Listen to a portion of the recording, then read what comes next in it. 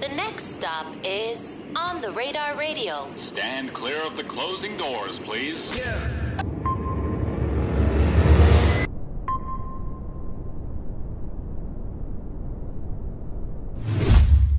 Yes, sir, baby. On the Radar Radio. Yo, special guest in the building. West Coast in the building. My guy, Jay motherfucking Worthy in the building. What's up, bro? What's happening, bro? Happy to be here. I'm excited to have you here, bro. Yeah, definitely. Long time coming. For sure, for sure. I love, so we had the show in New York this weekend, right? And I love, I was watching your story this weekend. You were like, it's been your first time back in a little bit. It is. And you posted a picture in the city of like, just kind of like, it was kind of like around sunset time. And you were like, I forgot exactly the words that you said, but that's why I'm asking you. So you rhymed. You were like, go ahead. Yeah, I said every time, like no matter how many times I come here or even if I've lived here, like this is my second home, but like it never gets old to me. Never looking at that city line, like, you know what I'm saying? Yeah. I just love that shit. You know what I'm saying? It's inspirational, you feel me? So every time I see New York, I get inspired. And you spent a little time out here, pandemic. Yeah, pandemic time. I moved out here from like 2020 to 2022, but you know, I've been coming out here for a long time, fucking with Yams and rest in peace. Yeah, I've been fucking with Capo, you know what I'm saying? Harlem, you know, shout outs to Shot Hef, free Shot Hef. Yep. You know what I'm saying? I got a lot of family, those my brothers, you know what I'm saying? So it's always been love on this side. I feel like I've really been embraced by New York, which is, you know, not always the case coming from somewhere else, you know what I'm saying? Right. Yeah, I feel like whenever I speak to artists from the West, you know, they always like, the main thing is always like, oh, I find it hard to break on the East or to make certain connections on the East Coast.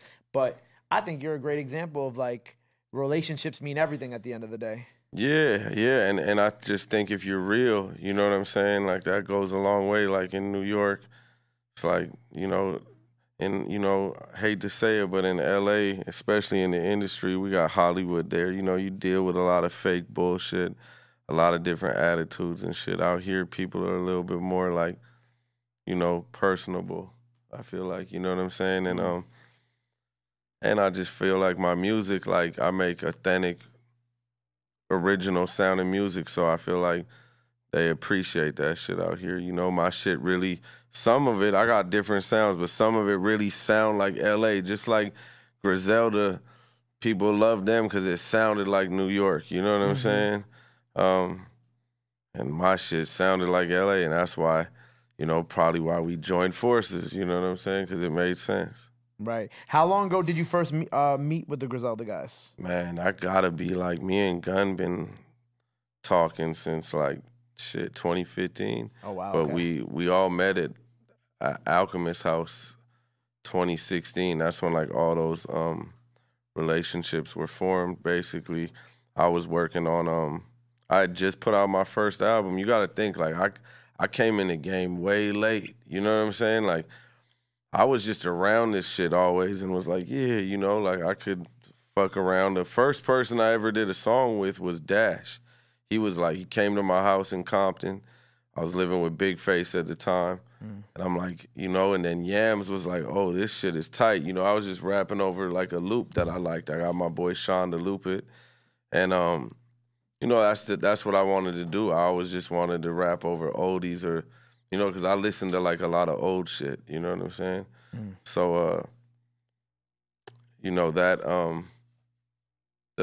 I just put out my first album. Back to the original question. I put out my first album and then we went over to Al's and he hit me up and wanted to make an album. So I went over there and that was crazy. And that's where I basically met Gun and Khan. And then they invited me to go on tour. That following year, we did the Griselda on Steroids tour. That was my first tour. So we've been locked in for like, shit, 8 years, you know, really behind the scenes. Like, we've been rocking for a minute. I was gonna say, so like, and then how long you like officially been like with Griselda? Well, you know, Gun had always told me I was Griselda. You know, I was just, and like, so I think it's always been, but I just, you know, once he started like signing more artists to the label, or you know what I'm saying, you know, and for me, it's not even like a signing thing and this or that. It's just like, that's family, you know what I'm saying? That's like, that's who I represent with. That's who I go out and rock with, you know what I'm saying? When it comes to this rap shit, that's my team. Right. So, yeah, you know, he let the world know. So I guess whenever he told the world that I was Griselda, that's when everybody else It's like, found out. But Griselda. I'd already been, you know what I'm saying? Yeah, yeah. Right. And if you pay attention, I was on like, you know, the Hitler 7, 8, that last one that just came out. You know, we've been rocking for a minute. I love the you talking about Dash was staying out on the West Coast with you. Yeah, he was living out there. He was staying with Chuck English, but he would come over to me and Big Face spot in Compton and record and hang out on the block. He was young as fuck, like, and he was the one that like went back to the East and was like, he ain't never seen no shit like that. I brought Dash through like 10 neighborhoods. Like, I was just like, oh, you want to shoot the video for this? Yeah, pull up. And like, we just slid around with my cameraman, and everywhere we went, a lot of, you know, like homies was coming out and showing love and supporting, and we went through like, probably took him through like 6, 7 hoods that day. So he went back to New York like, yo, P. Worthy really got this shit on lock out there. And then, you know what I'm saying? So It's funny. shout outs Dash though, man. He gave me my, you know what I'm saying? You know, like basically my first song with like a rapper. That's fire. Yeah, Dash. It's funny because I met Dash. I'm like, bro, I know you from out here, bro, but you give me big West Coast vibes. And then For real? And then we started talking. He's told me about all his time out there, and I'm like, yeah, I see how the West Coast influence like Dash now. You know what I'm saying? Mm-hmm. And that's not a bad thing. I love that because I feel like he's like a perfect blend of like, you know, both because of, you know, obviously living out here and then spending his time out there as well too. Mm-hmm. Yeah, Dash is he's universal. You know what I'm saying? Universal is a good word for that. Yeah, for sure. yeah. For sure. I like that we're gearing up for this Rock Marcy project, right? Hell yeah. Hell Big yeah. project. Super excited for you. You know what I'm Thank saying? you. And for him, Appreciate it. congratulations on that. This project, how did this project come about between the two of y'all? Shit, you know, my boy Doughboy, you know what I'm saying? It's my dog, that's my brother. You know, he came home from doing a bid like 13 years. And we met through some mutual homies, and he had been following my career while he was in the pen. And, you know, I just fucked with dude. That became my bro, and him and Rock became like really close. So he hit me and was like, yo, yeah, Rock want to do a project with you. Link me with Rock. And we maybe met, like, I think we met one time on that Griselda on Steroids tour. And that was at, what was that place called, Luke? What was that shit called? The Hall, Webster Hall. Webster Hall, okay. Right. It was at Webster Hall. But yeah, that's how it came about. But that became, I don't know, these relationships, like, you know, when you meet somebody and they become your homie, you're like, and you click, it just happened like that instantly. So, you know, me and Rock got close over the last couple years, and you know what I'm saying? We've been working on this shit, and yeah, it's about to be fire, man. This project about to turn some heads for sure. So before the interview, we were talking about like you were speaking a little bit about reaching out to like some more OGs when it comes to the music, like Bun B's on the album. Bun is on the album, which is yeah. Fire. Yeah. We'll let the cat out the bag with that. You know what I'm saying? It's some other guests on there that I want to let out right now, but we'll let that be known. Yeah, Bun's on there, and I just, you know, I like to pay homage to the shit I grew up listening to. You know, like UGK was a huge inspiration for me, and I think that's what the game's been missing, and I think a lot of artists too, you know. Like, I see a lot of older cats that's in the game and doing their shit, and it's dope that they doing it, but I don't think they always jumping on the right production. So I like to, like, you know, curate it and give the right beats to the right artists and, like, try to create something special and have a moment. You know what I'm saying? When you're doing something with a legend, you better make it like a moment. You feel me? Yeah. Yeah. That's a fact. And I like that for you because it's kind of like, you're already creative and as is in the artistry space, but like even how you're speaking right now, it's like you're speaking from like an executive producer space too. It's like, yo, like, okay, so hypothetically a Bun B, he does music now, right? Yeah. But you don't always like certain productions that he's on. So what you gonna do is you gonna bring Bun B into your world. And I like Bun's, that's like, I'm not using Bun as an example at all. Well, I was saying hypothetically, yes, yeah. But yeah, for sure though, yeah. Like I like to, you know what I'm saying? Like, for example, I'll let people know right now, me and Corrupt working on an album together. Congratulations, that's fire. You know, and I'm like excited to get him on London Drugs production, me and Sean, you know what I'm saying? Or, you know, getting Corrupt on an Alchemist beat, you know what I'm saying? Like, shit that ain't been done before, you know what I'm saying? But would sound really good, you feel me? You know, shit, like I was talking with Cube, you know, I'm trying to get Cube back in there with Muggs, you know what I'm saying? And create that fire, you know what I'm saying? Like, just shit that I appreciate, dog. Like, shit that I just listened to as, you know, coming up. The shit that made me want to rap, and now being able to, you know, brush shoulders with these people and work with them, you know, I gotta go and put my curation to work. Right. And create something special. So that's all, you know. But I seen, you know, I loved what Gunn and them do with they shit, like getting Busta and AZ on records and shit like that, you know what I'm saying? But on conductor beats and like, it's dope. That's what the world want to hear them on, you feel me? Yeah, the world want to hear something different, and it's like it's cool watching you speak about this, like the way you speak about it, because you know, like you see like the younger version of you coming out, like you're like, oh, Yeah. I love Cube, right? Yeah. And you know what I yeah. want to see Cube do? Do some shit with Muggs. Right. And now you're grown-up Jay Worthy, right? You're the artist Jay Worthy. And now you're like, you know, I'm in a position where I can make my childhood dreams come true. Yeah. And also just make something dope for the culture. Happen. Yeah, exactly. So I'm just trying to like connect dots, you know what I'm saying? Put paint where it ain't, you know what I mean? And the Corrupt project. Man. Tight. Yeah, man. How does that happen? Wait. Well, we linked up through some mutual friends through Tash from the Alcoholics. Okay. You know what I'm saying?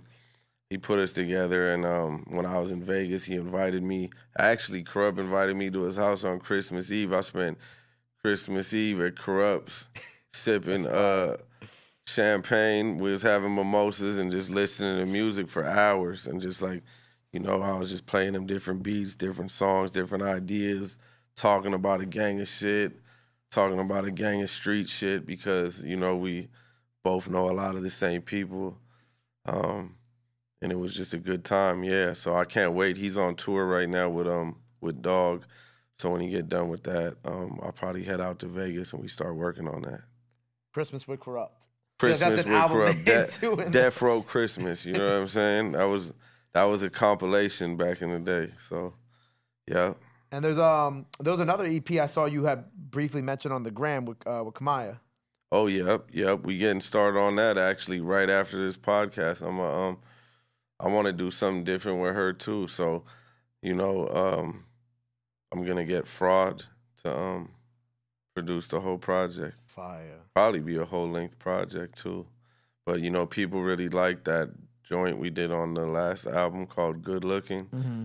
And she been wanting to tap more into the sample shit. I think it'll just be, you know what I'm saying? Once again, something that's out of left field and not expected, but you know what I mean, comes out really good in the end. You know what I mean? Something that you wouldn't expect Kamaya over Harry Fraud, but when I put it together and you hear it, it sounds like it makes sense. You know what I'm saying? Right. And Kamaya is such an underrated, like, in the game. Like, she's she the best fire, to me. Like, she's one of so the greats.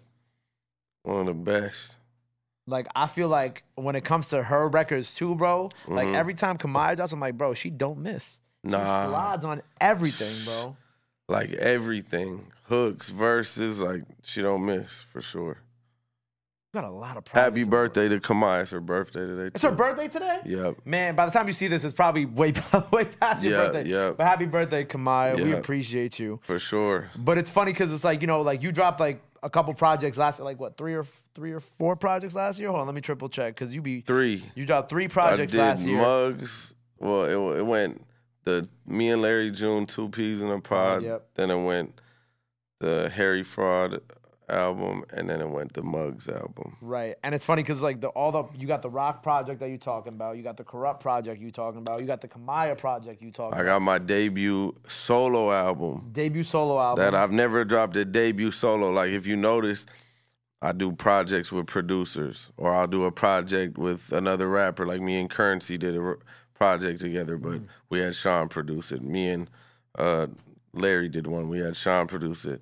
This year, I'm going to give him my debut solo album. You know what I'm saying? Maybe it comes out on Griselda. Maybe it comes out on Lynch Mob. Maybe it comes out on Death Row. There's a lot of different options, but we'll just see where you know what I'm saying, what makes sense. I'm definitely going to put out a Griselda album this year, too. It's just comes down to timing, because Gun be moving and I be moving, and we really both got to get in the studio together. And you know what I'm saying? Because I like to curate too, just like he likes to curate. But I think for that particular project, it'll be the first time I let somebody like really like pick the beats and do something for me, because I never done that before. I've always been like super hands-on with that. So whatever I do with him, I'm going to give him creative control. Debut solo album. Big deal, my boy. Long time coming too. I'm excited for you. For sure. Appreciate it. Appreciate it. You nervous to kind of give somebody else a little bit of the reins like that? No. I mean, well, I don't know. Like I said, like maybe my debut solo album isn't the Griselda album. Maybe it is. I don't know. You know what I'm saying? I'm just saying whatever I do with Gun, like, you know, I'm a trust his vision, and he trusts mine too. So maybe we both come together and it's, you know what I'm saying? Okay, he wants these. He got these Conductor ones. These Monk ones, this Derringer, I grabbed this from Sean, this from Cardo, this from Dame Funk, and it come together and it sound marvelous as one, you know what I'm saying? Right. I love what you had said. I wrote this down. You said, I don't see the point in buying jewelry, rather buy properties and classic cars. Yeah, I don't really be, you know what I'm saying? Like, I be just saving my bread, dog, because, you know what I'm saying? I know, you never know what's going on. We've seen shit come and go. Like, look, the world is crazy. People were buying digital art for millions of dollars. Look, I wrote you that feel me? right there too. Yeah, people were buying digital art for millions of dollars. All right, now that shit tanked. You feel me? I don't know. You know what I mean? And shout outs to everybody that got in while it was good. You know what I mean? And got their money. That's dope. And I never jumped into it because I just didn't know too much about it. I just, I stick to this merch, this vinyl, this streaming, and a little bit of real estate on the side. And, sometimes I might even play with some stocks. But for the most part, yeah, I don't know. I'm just not that flashy. But if you go look, like, generally, if you look back, and maybe that's because I like nice things. You know what I mean? I like to have a watch or a chain here sometimes. But, if you go look at, like, the West Coast artists, like the greats, even from back in the day, they really didn't have, like, a lot of jewelry like that. Yeah. You know what I'm saying? Yeah. It wasn't really like that. Maybe a little bit of gold, you know what I'm saying? But, like, there wasn't no, like, the bust downs and all that is, like, a New York thing. But I do love it, though. Like, I do love it. Don't get me wrong, but I just, like, I don't know, man. I just rather spend, like, I've been buying classic cars lately. What's your favorite classic car that you bought? I bought this 1988 Fox body 5.0, all original. Put the gold D's on it. You know what I'm saying? My next one I'm gonna get is this 96 SS Impala. Love that thing. You know what I'm saying? We got the SL 500. And then, that's I don't know. Eventually I want to get a 6'4", but I don't got room for all these shits yet. Well, I got to get, you know what I'm saying? I got to make some more room. You know what I mean? Larry got See, my boys is Larry and Spitter. They got garages full of shit. So I'm like, all right, let me grab a few. But they real car dudes. Like, I'm not a super car dude like that. I fuck with it, but like to really get a lowrider and build one up and like you hit switches, you break shit. You gotta really know what you're doing with that shit. Right. Mm-hmm. Because you said do they actually be building some of these shits? Yeah, Spitter builds all his shit. Okay. Yeah. Larry don't really lowride though like that. Larry drives like, newer cars. Larry's buying Lambos and Raris and shit like that. And then the older shits that he did, he got like a 5.0 or like he got like an 80s Corvette. You know what I'm saying? So it's a difference. Them Lolos though, you constantly putting money in them bitches. But I love it. I'm about to get into it. It's not really about the money. It's just more about the space right now. Right. I really want a 69 Camaro. Well, actually, I told muscle car. Muscle car. I'm a muscle car guy. Well, actually, I want a modern Camaro. One of my life's goals is to buy my dad his 69 Camaro, and then me to buy whatever year we in modern Camaro, and then just go on like I fuck with the Camaros, like the IROCs. Yep. Those are my shit. I love those. Yeah, I really love the old school, or like old school Corvette Stingrays too. I love an old school. I love an old Stingray, man. Yeah. They don't make that shit like that. Nah, hell no. They definitely don't. Now you look at Stingrays, they look like fucking. It's different. It's different. For sure. Or like somebody, shout out my boy Dev. My boy Dev is trying to get me to buy a Porsche. Yeah. And I'm like, I don't know. I like muscle cars and shit like that. Where do you park your car out here? Like, this shit is crazy. You gotta like spend like $600 a month.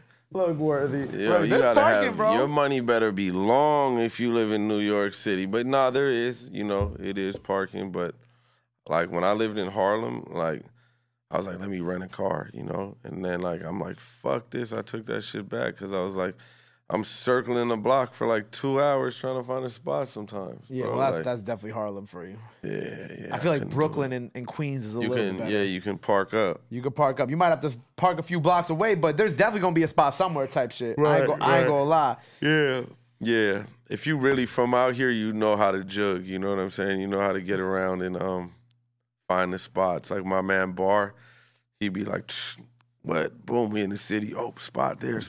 You know what I'm saying? Like, like, I'm like, oh shit. I'm like, how you be knowing, like, you know what I'm saying? Where all these like, because most people would be like, nah, don't get a car if you go to New York City, if you going to visit. But be nice having a car moving around out here. Come on, man. Got to. What do you know? You just be taking Ubers around here? Yeah, I just be, just the driver service or Ubers, you know what I'm saying? And, I ain't even gonna lie. Like, I like to feel the city. So, like, shit, I hop on a train, too. Fuck it. Like, you know what I'm saying? Like, I like to live like a real New Yorker when I'm out here. I respect that. What did Big Body Best give you the other night? He gave you a jacket, like a leather jacket? He gave me a red Pele. I think it was from like 2005. That shit was hard as fuck. I told him, I'm like, bro, yo, Body has a whole room, like a whole room at his spot that's just full of leathers, like full of Averex and Pele's, like from like back in the day. Like he's just been collecting them, like, you know what I'm saying? He has tons of them. So, yeah, shout outs to Body. That's my brother. You feel me?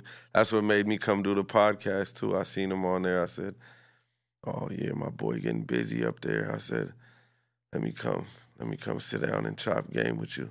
Yeah, because first of all, Best's interview wasn't even an interview. It was just Best talking for 60. It was a 60-minute Best rant. Man, I love that. I loved it. It was great. It's the best. So what else do we have planned for this year? We got a couple projects on the way. Yeah, we got the Rock project.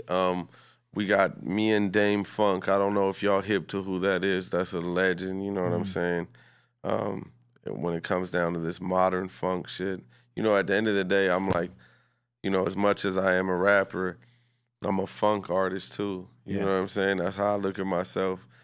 And I've been embraced by, some of the gods with that shit. Like me and George Clinton about to get in the studio on the 29th. When I got that cosign or whatever you want to call it, and he reached out to me, I was like, ain't nobody could tell me shit. You know what I'm saying? Like, that's the king of this P-Funk shit. So, you know, Dame to me is like the king of this like new shit when it comes to the funk, and we made an amazing album, so that'll be dropping this year too. And shit, I'm into all different type of shit. Me and the homie Baron Davis just did an album. We just, you know, that's my boy. We just did that shit in like 2-3 days. I don't know when we're gonna drop that, but that man, Baron is fire. He could really rap. So that shit gonna come out. I'm gonna be working on my documentary. The Worthy Story. Yeah. Really just give everybody the raw and uncut. And you know, just staying in it, man, staying in the game, working on my clothing shit this year, heavy, you know what I'm saying? About to launch a line. More than just merch, really like some shit, you know what I'm saying? Because I done seen everybody else, you know, like I do the marketing for Pro Club, so, you know, I've been around the streetwear game forever, you know, and seen so many brands come up. So I'm just, at this point, I'm just leaving money on the table if I'm not doing my own shit. Right. You know what I'm saying? Because I know how to get it going. So that's a little, you know, that's what I'm going to be busy with for this year. Got a lot on my plate. But, Jazz album, too. I saw you said you wanted to do that. Oh, hell yeah, I want to do a jazz album. I definitely want to, man. And I really want to make it like I want all live musicians. Like, you know, I'm going to start booking sessions like that more and just like invite different musicians, different session players to come through and do shit. I'm excited to see how George runs his shit when I go to his session and just soak up game, you feel me? That'll be dope. Word, man. Well, we're excited for everything. Man, appreciate it. By the time y'all see this, you have a question, Cal? Come on, Cal. Get your question in. Go ahead, buddy. Let's go. Hello, That's everybody. my guy. I've been seeing him around for years. Appreciate you, Worthy. Welcome back to another episode of Cal's Questions. So earlier today, you guys were talking about how you only do collab projects with like one rapper or like one producer. Mm-hmm. And I was curious, if you had to choose one singer to do a collab project with, who would it be? Easy. Great question. Easy. Charlie Wilson. Ooh, I like that answer. Mm-hmm. Charlie Wilson for sure. Gap Band to me is like the all-time, like, I got 3 favorite groups. Gap Band, Stylistics, the Isley Brothers. You know what I'm saying? So, but for some reason, Charlie to me, like, that's my turn-up music. So I feel like I'll make hits with Charlie for sure. So Charlie, if you hear this shit, man, reach out, man. Trying to make some shit with you. There you go, man. Great question, Cal. Well, look, bro, I appreciate you being here. Yeah, man. Much love. Collab project, him and Rock Marcy, out by the end of this month. By the time y'all seeing this, so go check that out. Freestyle's out now. Jay, before we get out of here, anything else you want to let the fans know? Where they could follow you at, all that good stuff. Now's the time to let them know. This camera right here. Jay Worthy 142 on the IG, on Twitter. You know what I'm saying? Go subscribe to the YouTube channel, London Drugs. And yeah, that's about it, man.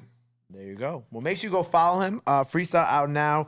Collab. You heard him. There's mad collab projects on the way. You know what I'm saying? The Rock Marcy one's coming sooner though. So make sure you go check that out. When that's out, go follow him. Go run up everything he has out now. Go show him some love. Go show him some support. Love is free. Support is free. But y'all already knew that. Till next time, Jay Worthy on the radar. We out. Bow, my guy. Boom.